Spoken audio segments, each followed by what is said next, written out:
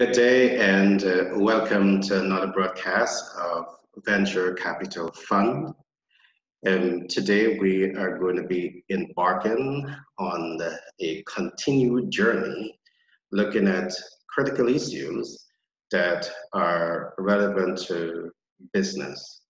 So in this program, we literally dive into issues relating to everything business and finance, really showing businesses unique, innovative approaches that they can use to create debt and reduce their debt life cycle, reduce their debt costs, and cash it on the equity much earlier. Today, we want to continue the journey, and that is looking at issues relating to your staying power and the staying power for business startup solution. So one of the reasons that we're going to be looking at this is largely because we're seeing businesses across the world fail every year for many reasons. We are looking at some of those reasons. We see that 20% of businesses that get started fail within the first year, and we see over 50% of businesses that get started fail within the first 5 years, and there are many reasons for that. Our operation, Venture Capital Fund, Venture Capital Inc., Global Branding and Marketing, we not only speak to those issues, but we provide strategic intervention that are literally designed to prevent businesses from going under. All right. Now, in the event that you're joining me for the first time, my name is Gary Thompson. I'm a business development consultant by profession. I'm a humanitarian by nature, and I'm the best-selling author for several books, including Manager's Toolkit and Billionaire Codes. These two books are already bestseller. I want to encourage you to log on to our sister company website, which is www.megamoneygy.com, and scroll the front page. You will also see you can purchase this book from anywhere in the world. Along with this, you can subscribe to that website, and you will get the daily business uploads that we are making to that site for free at the moment. All right, you can also find us on YouTube, Venture Capital Fund. I want to encourage you to like and subscribe those programs. So again, you will be the first to benefit from this program. Remember, our content is pro-business, pro-private sector, and we're going to be giving you tremendous information to move your business to a whole nother level. Now, yesterday, or in starting this program, I begin by saying that there's no instant gratification in doing business. Business has no instant gratification. And there's a reason why I say that. Because one, there's a turnaround time to start generating profit. And we look at those reasons yesterday. You have to do your research, you have to do your developing your branding and marketing design, you have to implement those programs, and a host of things has to be done even before you open the door of your operation.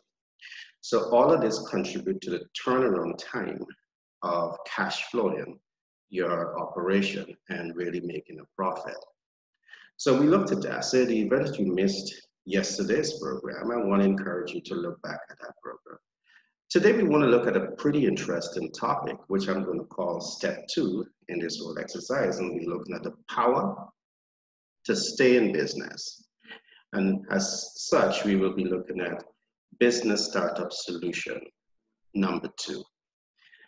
The issue that I want us to look at today is what I'm going to call how to build your value proposition. And this is really ground zero, it's fundamental, it's a critical part from your branding, and you must never disregard this. I'm giving you essential information after being in business for over 25 years.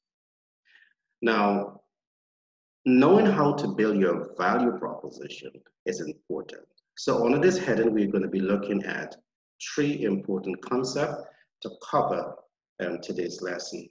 We'll be looking at 1, how to identify your target audience. And I'll tell you why this is important.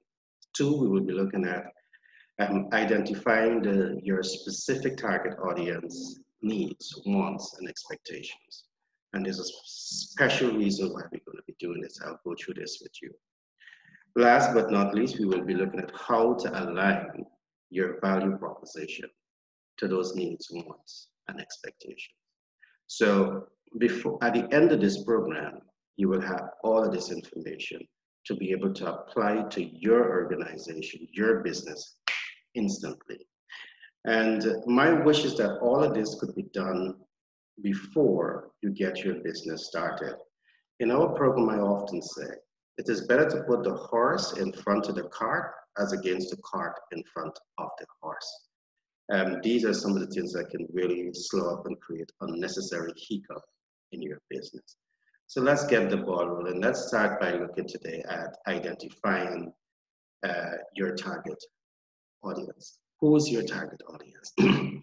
Now, this is a question that I really want you to take the time and ask yourself and look deep within yourself, look deep within your products, and really ask yourself, who's this? Who's your target audience? We often talk about brand relevance, and equally important is you knowing who's your target audience. Now, there is a misunderstanding. There's a missed information out there. There's a misbelief that every single person is your consumer. Doing business is not like that, all right? Your business coach, business advisors, marketing expert, branded and marketing supporters, they are the one that should educate you on this. In the absence, you don't have this information yourself. Now, let's take, for example, your target audience can be the corporate community. And even in the corporate community, you can segmentalize which segment of the business community you're going to be servicing. Like, for example, you might be dealing with agricultural products. You might be dealing with car parts. You might be dealing with corporate financing. These are all different portfolios to serve the corporate community. You need to know this. And this is absolutely necessary for you to understand this. You might, another alternative you might say is that you're targeting women because women has specific exclusive needs. Again, you might want to say you're targeting male because you want to target a specific type of a male. You want to target the males in the corporate community, which is different from the male who are going to be the big sporty type. On the other hand, another example, you might want to say you're targeting children because children has special needs. They have needs for education. They have needs for textbooks. They have needs for pens and pencils. They have needs for all of these things. All right. So it's important for you in starting a business to ask yourself who is or are your target market. And in asking yourself this, everything that we talked about yesterday must be applied to this. For example, your market size, your market density, your market dispersion. Why? Because it is only by doing this you can determine the viability of doing business with the specific target audience. So step one here, ask yourself who is or are your target market, and make sure that you truly understand why you are selecting a particular demographic, a particular target group to provide products or service to. So in developing your value proposition must be aligned to this specific target market. And let's look at this a little bit more. So the first concepts we look at is who is your target audience. The second concept that we're going to look at today is how to identify your target audience needs. So step one is identifying who is your target market. Step two is for you to really get some skin in the game and ask yourself, what are your target market needs? Let's take, for example, you're targeting the business community. You want to ask yourself, what is or are the needs, wants, and expectations of the people that I want to target with my products and services? You need to get enough skill in the game to know this. And before you even develop your value proposition, take the time out to get this information. All of this is part of the research. All of this is part of getting skin in the game to really understand who you're targeting and to really understand what are their needs and their wants and their expectations. All right. So let's examine this further. You're targeting the business community, and you now must ask yourself, what are their needs? What are some of the needs of the business community? Some of the needs that we have researched might be access to capital and better interest rate. So that's one challenge that they have. All right. Your value proposition, remember, is going to be about adding value and fixing problems. Your value proposition can have internal impact and external impact. So we look, one of the challenges that the business community has here is access to capital at better interest rates. So that immediately is a challenge. So now you know that this is one of their challenges. So you take it off as one challenge for the market that you're going to be targeting. What could be another challenge? Access to markets and increase market share. Many startup businesses has tremendous challenge with access to market. The market that you may be in might be hostile, might not be accommodating, and might not be enabling for many reasons. There might be political issues, there might be economic issues, there might be racial issues, and all of these things can influence how your business and your brand position itself in the market. Yes, I did say racism can also influence that process, particularly when it's going to come from organization that has tremendous influence that can literally try to marginalize you and bar you from making breakthrough in the market. So it's important for you to understand all of these realities in your market research. So access to working capital at better interest rate is one of the challenges of the target market that you intend to serve. The other one is access to markets. All right, access to markets to increase market share. And I did tell you some of the reasons why access to market might be difficult. In you developing your value proposition must be able to, one, speak to limited capital, must be able to speak to market access and increase market share. So your value proposition, and we're going to look at this some more just now, must be able to address every single issue your potential client or client is going to be going through. We're going to examine that some more just now. What are some other challenges that businesses can go through? You have absenteeism and underproductivity. That's a major challenge for business because you have absenteeism, and perhaps when they are not absent, they are not performing the way you expect them to perform. So that's a problem that your target market is going through. And you want to know all of this. You want to know why there is absenteeism, why there is underperformance. The reason you want to know all of this is that when you build in your value proposition must be able to speak to these issues. And I'm going to give you some practical examples just now. The other thing that you may have is not only absenteeism, but you have in staff turnover and capital flight. Absenteeism, staff turnover, and capital flight.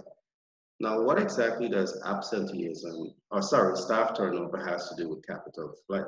Are you aware of how much money is spent annually invested in human resource development? A whole lot. And when those human resource switched from your organization to another entity, another organization, that's a loss of capital.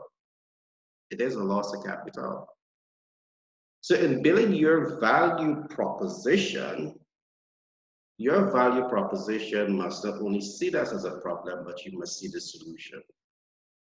What is the solution to turnover, absenteeism, and access to market and access to capital? You must be able to bring those solutions in your value proposition. All right, so the first thing that we begin by looking at is who's your target audience. The second things that we look at here today is what are the needs, wants, and expectations of your target audience. Now you know this. The third element that we're going to go to is how to align the value proposition to the market that you're going to be targeting. And of course, I said, identify the problems. So one of the problems that we look at is access to capital and better interest rates for capital. In developing your value proposition, which is your business being set up to add value and fix problems, to be able to make impact to the organization at the internal level and the external level, you want to know those problems, and the value proposition is going to be the solution to those problems. So one of the solutions to capital, as we just looked at capital, can be international capital at lower interest rate. Depending on where you are in the world, capital can be very high. And part of your business solution, part of your business proposition, your value proposition for startup entrepreneurs or even big businesses can be to bring capital to the market at a much lower cost. That is a unique selling proposition. So this is how you can literally build your value proposition. It is based on doing critical market analysis, understanding the needs, wants, and expectations of your target market, and building out your value proposition to be able to speak to those needs and those wants and those expectations. One of the solutions, which is a value proposition, is for you to say, my company, my entity, provide working capital at significantly lower interest rates. That definitely will pique the attention of the specific target audience. So these are things for you to look at, and we will work with you on a deeper level to really help you to get your value proposition right. What is another example? There's something that we call collaborative capital, and collaborative capital may not only come at low interest rates, but the possibility exists it may come at zero interest rate. Collaborative capital. At Venture Capital Inc., Global Branding and Marketing, we are developing these unique financial models and financial systems, and we are communicating these concepts with our clients in North America and other parts of the world, because these are very innovative approaches. These are innovative value propositions that many businesses are in dire need of. So reach out to us in the event you need to learn more about the financial capital systems that we have. So collaborative capital can be your value proposition.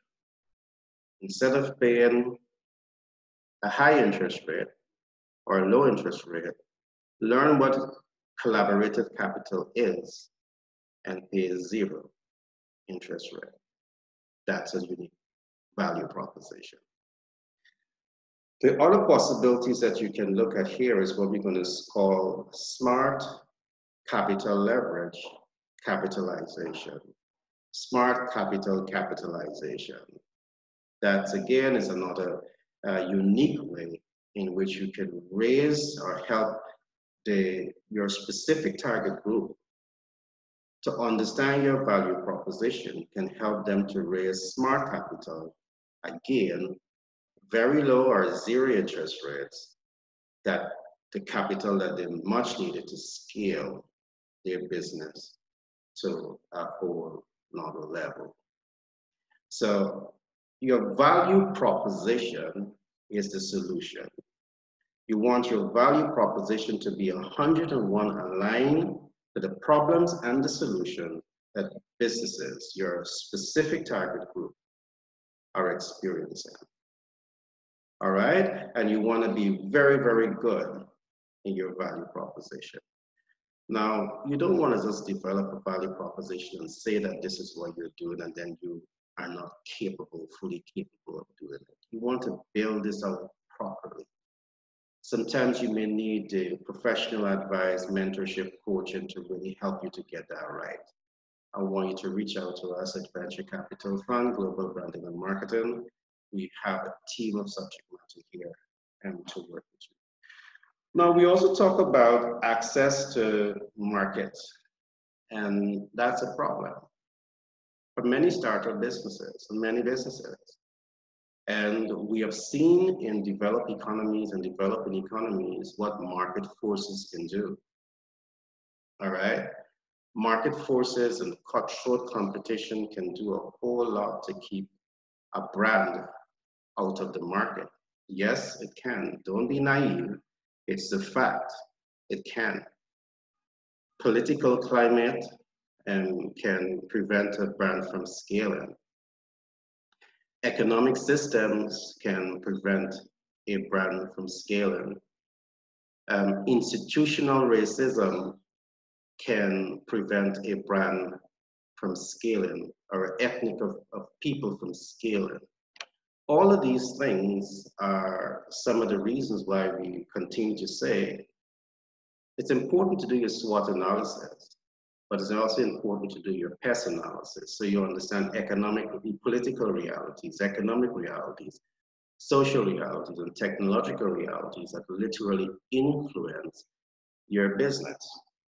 So your value proposition, when your value proposition is coming to the table, your value proposition could say, we can fix those problems and we can ensure that you get a cut of the market. All right? Your value proposition must be able to speak to that. So if there is political realities, you may be able to change it. If there's systematic racism and favoritism within an organization where institutions that are set up to move businesses forward may show favoritism to a particular ethnic group and particular people, perhaps you might have the skill set to say, calm that down. Collective development and collective interest is the way forward in the interest of national development. You might be the skilled negotiator in your value proposition to speak to these issues in a very diplomatic and fair way to ensure that everybody wants to come on board in the interest of collective human development. Your value proposition, and you may have the skill set to make this happen. But I'm saying don't be naive, because business, again, is a very cutthroat environment. It's a very vicious cycle. It took me many years to accept it, not to learn it. I have learned these systems over 20 years at while I studied at universities. Never wanted to accept it, but it's the reality in doing business. And we can share some of those experiences with you. We can help you to avoid some of those pitfalls as you set yourself up to scale your business, your ideas, your brand with local, regional, and international relevance. All right, so you bring a solution. Some of the solution, you can form another organization that might say access to market intelligence unit.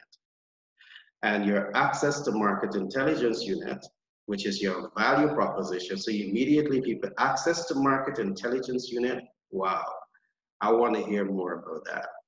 And then you start to communicate your value proposition. Your value proposition, you have people who are trained to communicate with government and engage with government agencies to affect policy change. You have people who are trained to engage with organizations, private sector bodies to influence fair play and equal access to market opportunities and bring down favoritism. You might have the skill set to make this happen. You know, market access intelligence unit. The access market intelligence unit may have these particular skill sets to speak to these issues and to give your brand the kind of representation that is needed to integrate in the market without undue and unfair processes. Possibility, your value proposition can speak to the issues that so many business startups and businesses are facing today. Another element to this access to market is not just access to local market, where the market access intelligence unit can deal with. You have export market intelligence. So you have now an export market intelligence unit that has the negotiation capabilities to negotiate for market access across borders. That's a value proposition. All right, so you understand your target market, understand your target market needs. They want to access markets. So here is where we develop the export market intelligence unit designed to negotiate access to international market for small, medium, and large scale businesses. That's a value proposition. So again, you don't want to build your value proposition putting the cart in front of the horse. It's not going to move, not the way it's supposed to be moving. You want to put the horse in front of the cart, strap the cart in, and the horse is going to move the whole process forward. In other words, what I'm saying, invest the time, the talent, and the resources to really understand who you're targeting, understand their needs and their wants and their expectations. And in understanding their needs, wants, and expectations, you build your value proposition to address those needs and those wants and those expectations. Here is where you know that you're on point, 101%, building your brand to speak to the corporate needs, internal needs and external needs. All right? So the last point I'm going to look at here is what we're going to call a corporate cash flow maximization and staff motivation thesis. And this has speak to the issue of what I talked about earlier on. You have absenteeism and you have staff turnover. And that's a problem that hundreds of thousands and millions of companies across the world fail. It's a viable market based on the analysis. But how can you reduce absenteeism and come very close to eliminating staff turnover, where companies spend hundreds of thousands, millions, and perhaps billions of dollars collectively investing in those resources? How can you reverse that? Perhaps you might want to build something that we call corporate cash flow maximization and staff motivation thesis. And what this does, it speaks to two issues: how to keep the staff highly motivated and To keep a staff highly motivated is not only based on their mental health, it's not only based on their physical health, it's also on their emotional health. And their emotional health is tied to a number of physical realities.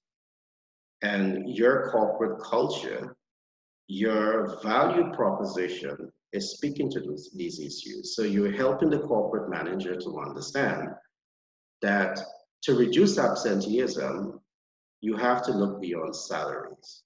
You have to look beyond mental health. You have to start to incorporate new elements within your corporate culture. You have to redesign your corporate culture. Your corporate culture has to be able to speak to the needs and wants and expectations of the human resource. With that, you're going to get peak performance. You're going to get staff loyalty. You're going to get increase in productivity, increase in profit, scaling of your business with local, regional, and international relevance. You're going to get a significant reduction in staff turnover. Perhaps your value proposition speak to these issues because it's a big problem within the corporate community across the world. So again, there's a right and wrong way to build your value proposition. And I trust that the information I've given you today at least has helped you in some way in knowing how to build your value proposition if you have not got it right as yet. Your value proposition is not about your ego. Your value proposition is about you understanding people's needs, wants, and expectations, and you building your brand to be able to speak to those needs, wants, and expectations of your consumers. I'm going to pull the curtain down on this today, but there's going to be a second phase to value proposition where we're going to be going much deeper into what your value proposition should represent in the interest of ensuring that it have the right impact, you have the staying power with it, and you literally build your value proposition out into something that you can call purpose. All right. So I trust that you would have enjoyed this program today. Remember, if you find the information interesting, I want to encourage you to give us a thumbs up and subscribe to this program. Just below the screen on YouTube, you have that subscription button. Just click it and press the bell so you will get notification every time we bring one of these content. Again, I want to say that our mission is to position, and that mission, the mission of Global Branding and Marketing Venture Capital Fund, Venture Capital Inc. Our mission is to position our clients, employees, and strategic partners to understand, create, and leverage passive income cash flow, build multiple streams of income, leverage smart investment strategies in order to build generational and intergenerational wealth. In our programs, you will learn about financial literacy and the commercial financial sector, financial intelligence in the commercial financial sector, financial intelligence in smart capital market, and financial intelligence for sustainable livelihood. Most importantly, you will learn that financial intelligence goes beyond your ability to make money and maximize your disposable income. It addresses the issue of understanding the global financial system and leveraging this intelligence to create good debt cash flow, minimize existing debt financial portfolio while maximizing financial and equity capital gain. The understanding of the commercial financial sector, investment financial sector, and smart capital market are an important body of knowledge for you to have in the global landscape of financial intelligence. I want to encourage you to reach out to us at Venture Capital Inc., Venture Capital Fund, Global Branding and Marketing. We have a team of subject matter experts with over 75 years of experience that are here, willing, prepared to move your business and your brand to a whole nother level. We have a team of PFAs, professional financial advisors, personal financials, financial advisor. We have a team of economists, a team of accountants, a team of business consultants. The beauty of what we do, we provide training. We also provide mentorship and coaching, but we provide the technical support where we literally hold your hand, walk with you through the valley of your business success, and do everything that we can do to ensure that you can fast track your business development cycle. Feel free to reach out to us for a free consultation. We're excited to talk with you from anywhere in the world that you're at. We're here and available to talk with you. My name is Gary Thompson. I'm a business development consultant by profession. I'm a humanitarian by nature, and I'm the multiple best-selling author for 7 books, including Billionaire Codes and Manager's Toolkit. These 2 books, you can find them on our sister company website, which is www.megamoneygy.com. Log into that site, navigate the front page, and you will be able to see these books. You can make purchase online anywhere in the world. You can also subscribe to that website, so you will get all the videos and all the contents that we are producing on a daily basis. Along with this, you can navigate shopping, look at the drop down, and you will see a range of different training programs that we are offering. Very soon, I will be telling you more about what we call affiliate marketing and franchise managers. We want to have affiliate marketers, franchise managers from across the world. So keep following this program, and we will be introducing you, wherever you are in the world, to an opportunity to be your own boss and an opportunity to cash flow maximize from your own home. All right.